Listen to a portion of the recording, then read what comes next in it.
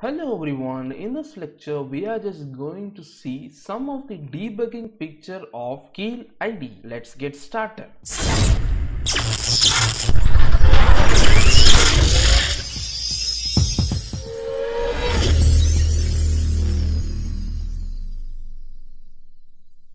So you can see this is the same program of LED blink that we wrote in the last lecture, and we are just going to use the same program for testing the debugging feature of Keil IDE. But before that, you just want to enable the debugging feature of the microcontroller in CubeMX.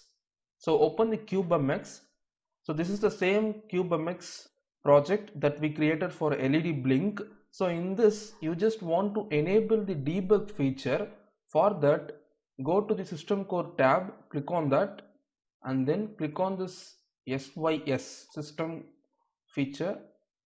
In this, you can see the debug option is disabled. So click on this disable drop down, and you just want to select the serial wire debug for your Nucleo board. So click on the serial wire, and that's it. So you have enabled the debug option for the microcontroller, and now again you just want to generate the code. Click on this generate code button on the top right corner of the window. You can see the code is being generated again. So this code will be generated again in the same place, in the same folder.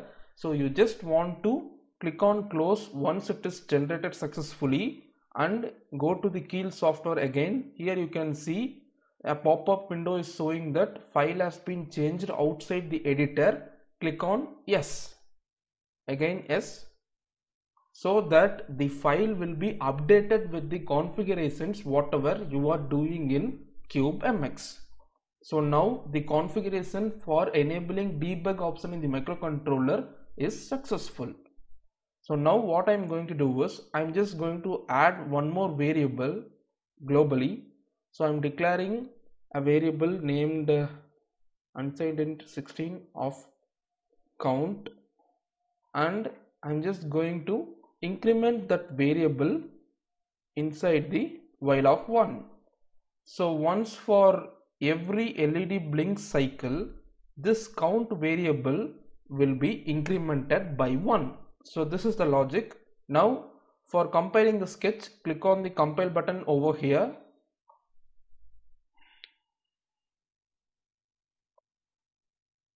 You can see the code has been compiled with 0 errors and 0 warnings. Now for downloading the flash to the Nucleo board, connect the Nucleo board to the PC USB port through USB cable. I am connecting it.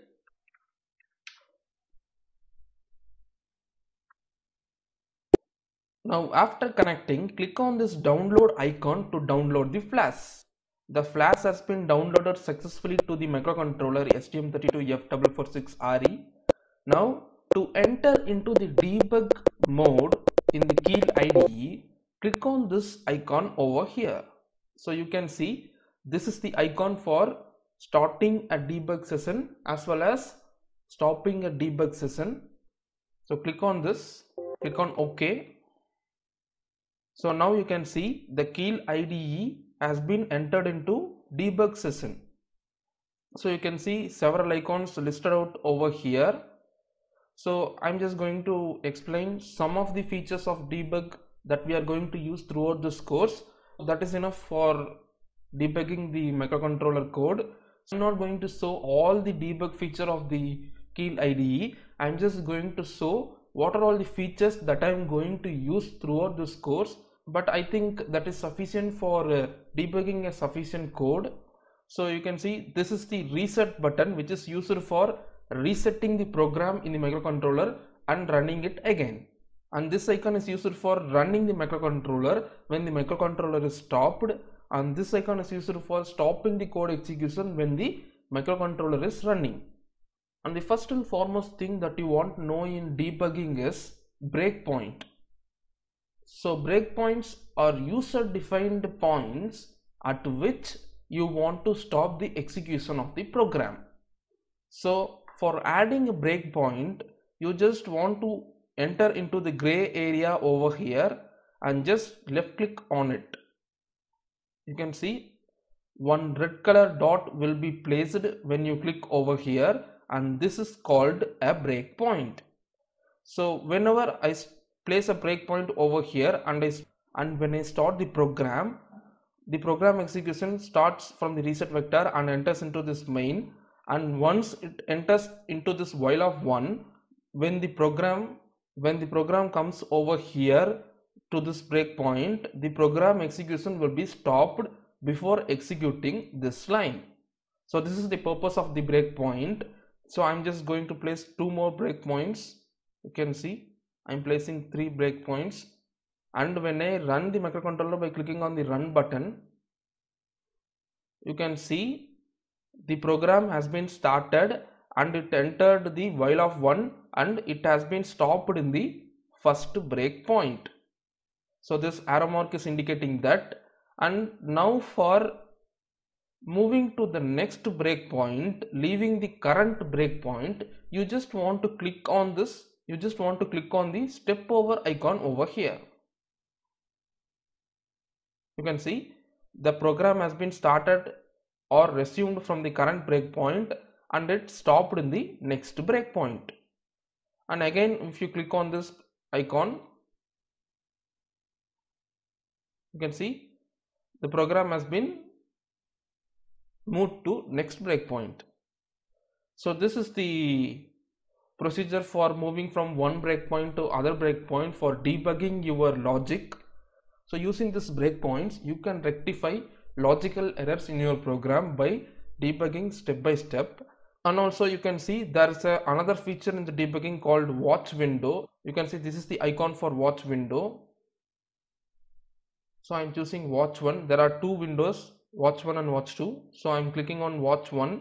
So this watch window is used for viewing the current value of any variable. So if you want to view the value of this count variable, you just want to select, double click on this variable and right click on that, select add count to watch 1.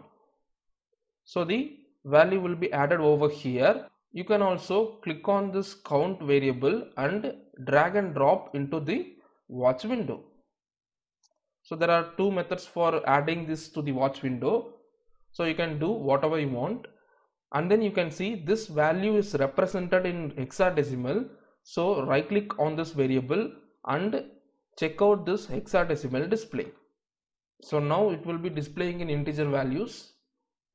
So I am removing all the breakpoints and I am running the program.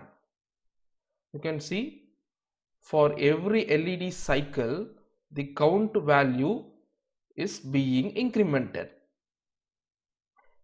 That is, for every 2-second delay, the count value is incremented by 1.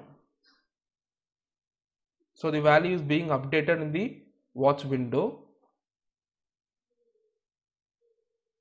So in this way, you can monitor value of any variable you want using watch windows.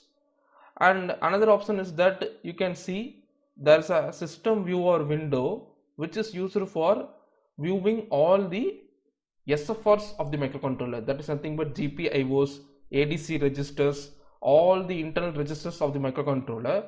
For example, here we know that we are just toggling the state of PA5. That is nothing but GPIOA 5th pin. So you can view the state of that pin. That is, here you can see GPIOA. I am just clicking on this.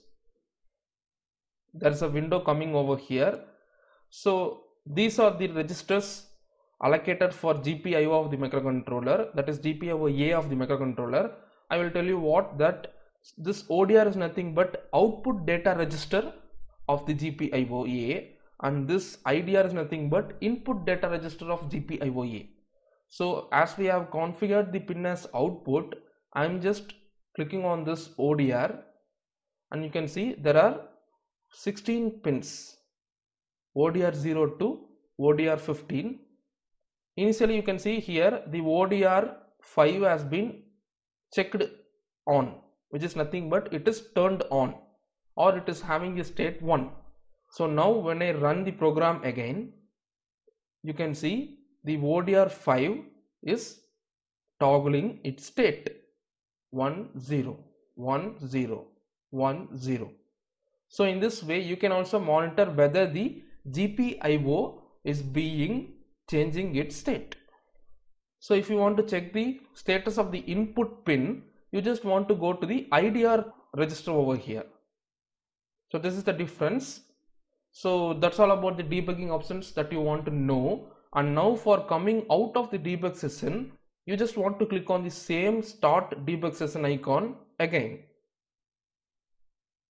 You can see the Keil IDE is now entered into programming mode.